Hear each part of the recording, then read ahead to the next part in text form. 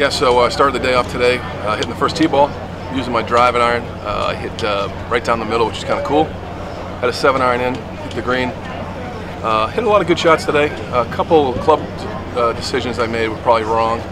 A couple of drivers got me in trouble. And I didn't really make a whole lot of putts. I think if I made a few putts, it would have been a little bit better round.